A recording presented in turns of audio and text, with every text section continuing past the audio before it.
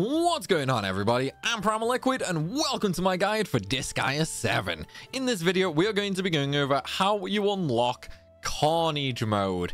And this is actually incredibly easy compared to some of the past games. So, first thing is first, you obviously need to complete the main campaign.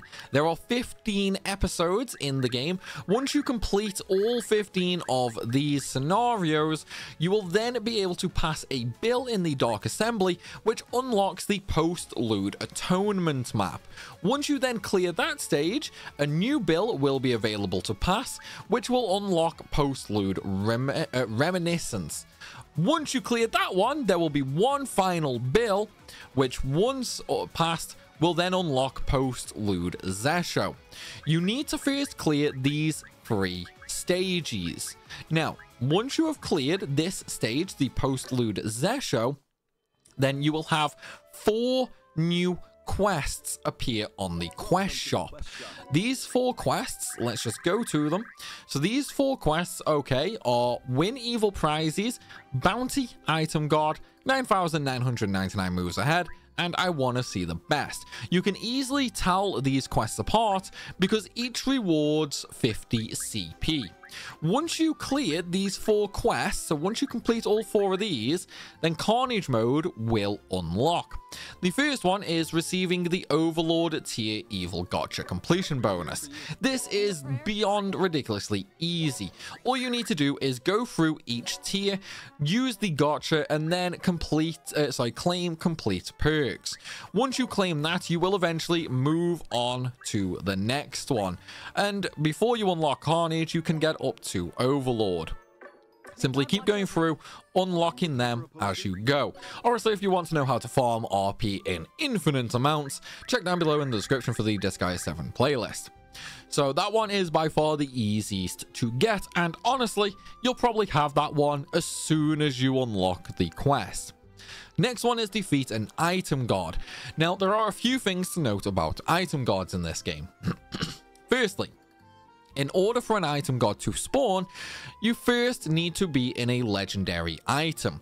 The reason for that is item guards will only spawn on floor 30, and legendaries and epic items are the only ones that you can go to floor 30 on. Normal quality items can only go to floor 10, and rare quality items can only go to floor 20. So you do need a legendary item. Next up, you must advance all the way through to floor 30, where an item guard will spawn. Then you simply have to kill the item guard. Now, if you are using the item guard to try and upgrade equipment to the next rank, then the item you are in also needs to be at least level 250 as well. Next up, we have 9,999 moves ahead, which is clear a Super Overlord class game of Demon Shogi. This one is actually a little interesting. However, you can cheese the ever-living crap out of this one. So all you need to do for this is, firstly, go to episode 5 on the normal NPC and press square for Netherworld sightseeing. This allows you to go to the map and just walk around, speak to some NPCs. This counter right here is the Demon Shogi. In order to complete that quest, you need to do the Super Overlord class. Now, the good news about this one is you don't even need to do anything, okay? All you need to do is start the mission, because on this one, all you have to do is you have to change the demonic intelligence. This is basically just a test of how well you know the demonic intelligence. However, you don't have to do that. All you have to do is start it, and you do have a pretty decent chance, really, of actually completing the stage without anything going wrong. Now, sometimes the stage will fail, okay? Sometimes it will not clear. However, that is pretty rare. All you need to do is just start it as soon as you put it on the screen. Just start it off, and chances are you'll clear it. As long as you clear it within 10 turns, then it counts for the quest.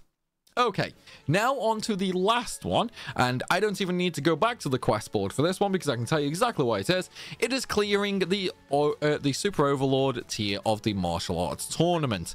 Now, just like we did for Demon Shogi on episode 5, this time we're going to go to episode 4, and we're going to press square to Netherworld visit again.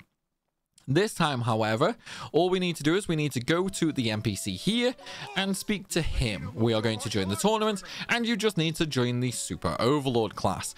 It does cost 1 million HL. However, by this point, that should be literally pocket change. If you want a super easy way of clearing that, just go ahead and use a Mecha Girl, and you will very easily crush everything that tournament has to offer.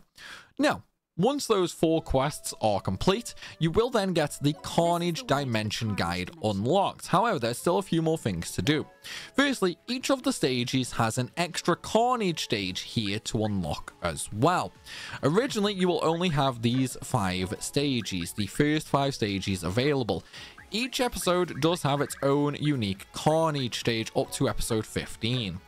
In order to unlock those episodes, what you must do is, once you've unlocked the Carnage dimension, you will then unlock a bounty quest. So the first one is Bounty Haddo Z. Upon clearing all of these quests, you will also unlock 20 CP. Okay, so the first one will unlock as soon as you unlock Carnage mode.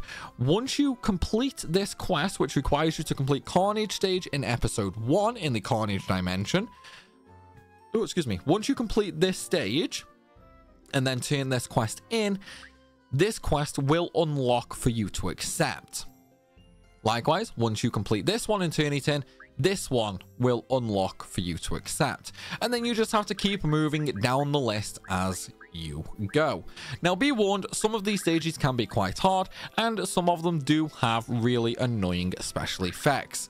For example, I think it's episode 13 or episode 12 where everything is reverse damage, so you need to kill everything with healing spells and so on so forth.